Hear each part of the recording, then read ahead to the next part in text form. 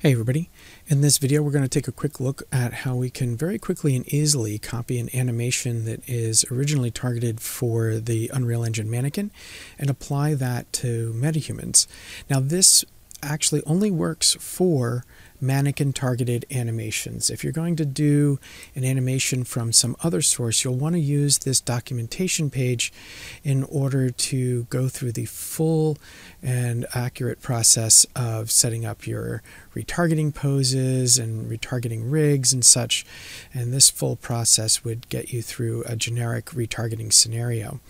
But in this case, anything that's already on Mannequin is actually almost ready to go onto Metahumans. And so we're going to go through this process a little bit differently. Now, in the content browser, I have this animation from the animation starter pack.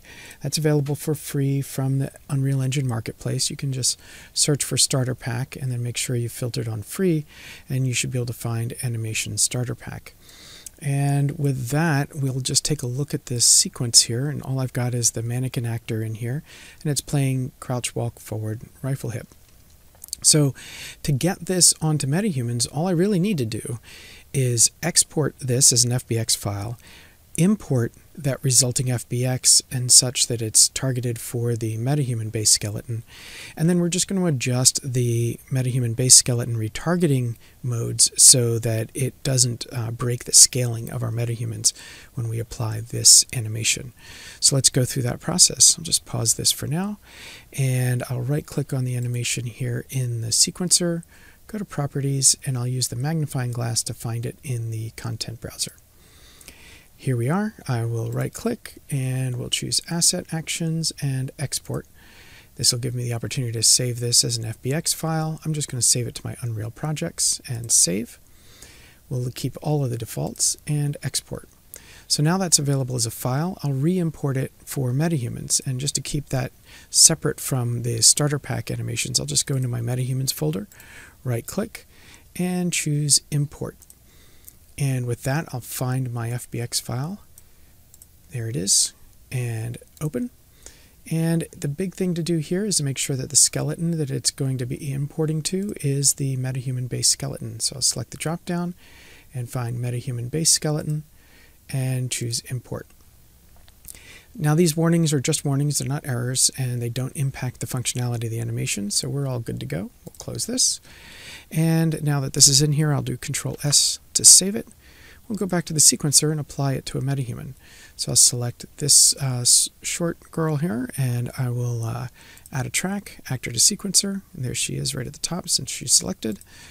And now she has a control rig, so we'll go to the body animation, right click on that control rig and delete it.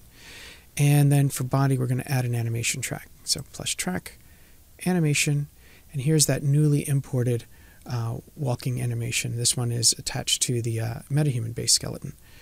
So we've applied that, and sure enough, we have our crazy distorted scaling of the Metahuman. And that's simply a result of the size of the mannequin skeleton being different than this character. So to fix this, we're just going to adjust the retargeting mode for the joints in the Metahuman skeleton. So we'll just go right click on the animation, properties, and instead of using the magnifying glass, we'll just double click to go right into that animation. Now with this open, I do have the skeleton tree shown. If you go into the animation editor and you don't see the skeleton tree, just go to Windows and choose Skeleton Tree. And we're going to change the retargeting modes for this. So we'll go to Options, Show Retargeting Options. And finally, we'll click on the pelvis, right click, and we're going to change recursively everything to skeleton. This will change the pelvis and everything attached to it to use skeleton-based retargeting instead of animation relative. So that's done, except that we do want the pelvis to actually stay with either animation relative or animation scaled.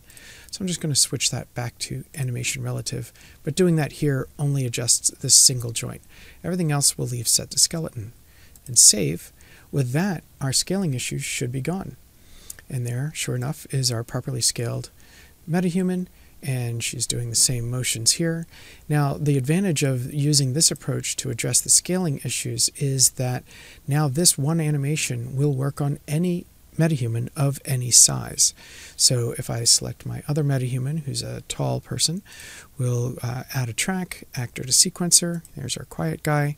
Again, right-click and delete the control rig for his body, and then we're going to add an animation track. And again, we'll select that exact same animation, crouch, walk, forward, rifle, hip, and without any other adjustments, our tall metahuman is actually executing the exact same animation without any scaling issues. So I hope this helps. Till next time, have fun.